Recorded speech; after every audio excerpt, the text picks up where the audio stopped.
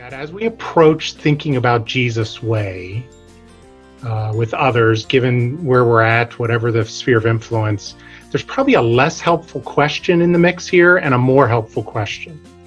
And the less helpful question, I hope you consider, this is not an unhelpful question, just a less helpful question where we are, is what would Jesus do in this or that situation?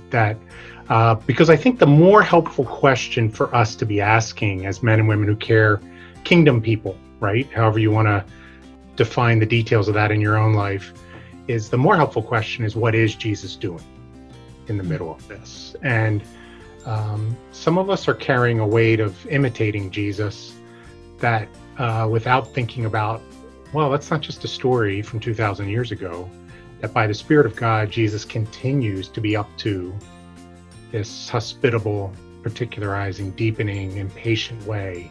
And so even as we talk, or as I've been sorting this out, is let's pay attention to the work that he's already doing. And it's not easy work. I'm not suggesting that we're going to have some easy fill in the blanks as we talk about this.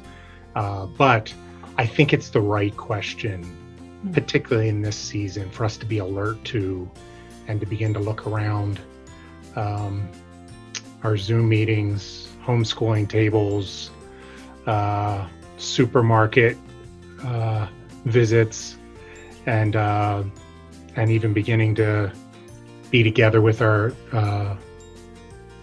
the fellow body of Christ, in whether that's through a screen or whether that's in person here, as some people are moving into that over the next month. So so what is Jesus doing? I think I would love for us to be asking that question as we come to these themes and these characteristics of what Jesus is up to.